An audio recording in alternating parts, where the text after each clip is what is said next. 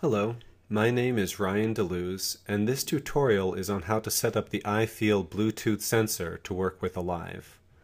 Now Alive is going to guide us through setting up this sensor, so we're going to go ahead and start by opening Alive.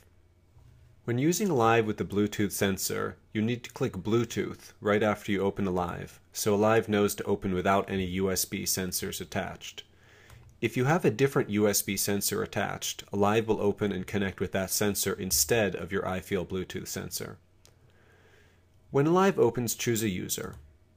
And then, from the main menu, go to Graph Training. And hit play to start training. Now Alive notices that your Bluetooth sensor isn't connected and will guide you to set it up.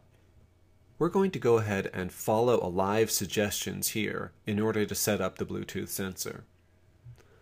So the first thing to do is to connect the sensor to your finger or ear, as it says. This way the sensor will stay on and not turn off while you're trying to connect it to your computer.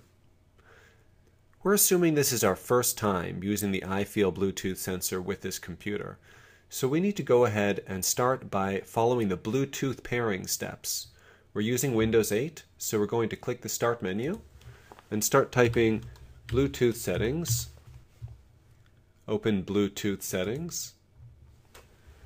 And now we see an icon here, iFeel Labs Ready to Pair. So this icon should be showing a sort of headset image, and we're going to click that and click Pair.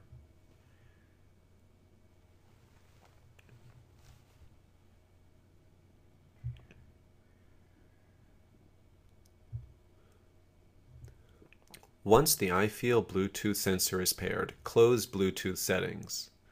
Next you need to follow the Finding Your Bluetooth COM port section. Next we need to open Device Manager, so click the Start menu and we'll start typing Device Manager. Find the Device Manager icon and open it. And then in Device Manager we're going to see this ports, COM and LPT. Going to open it and we see two entries, one for COM3 and one for COM6. So our iFeel Bluetooth sensor is on one of these two COM ports. We can write this down and then close Device Manager, click Manual COM port, and we can enter in COM port 3 and hit OK. It says iFeel sensor not found, so we will try COM6.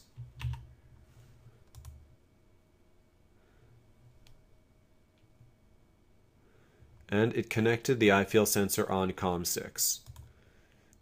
If neither of these ports work, you need to reopen Device Manager, and for each standard serial over Bluetooth link port, double-click it, and click on Port Settings, and make sure the bits per second are 9600, data bits are 8, parity none, stop bits 1, and flow control none.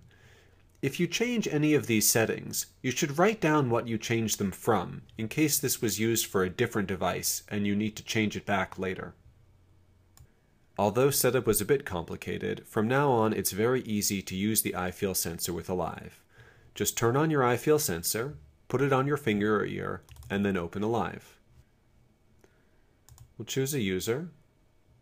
This time, if we start a session, it just works automatically. If the iFeel sensor stops working with Alive, or you need to switch which iFeel sensor you're using with that computer, you'll need to go back to your Start menu, open Bluetooth settings, click on the sensor, and click Remove Device. You can then pair your new device or repair the same device. The iFeel sensor will work with computers that have built-in Bluetooth. If you wish to use the sensor with a computer that does not have Bluetooth, you can purchase a Bluetooth dongle, but this configuration is not supported by Somatic Vision. You'll need to follow the instructions that come with your Bluetooth dongle to pair the iFeel sensor with your computer. Thanks for watching the tutorial, and I hope this helped you get started using your iFeel sensor with your Bluetooth computer.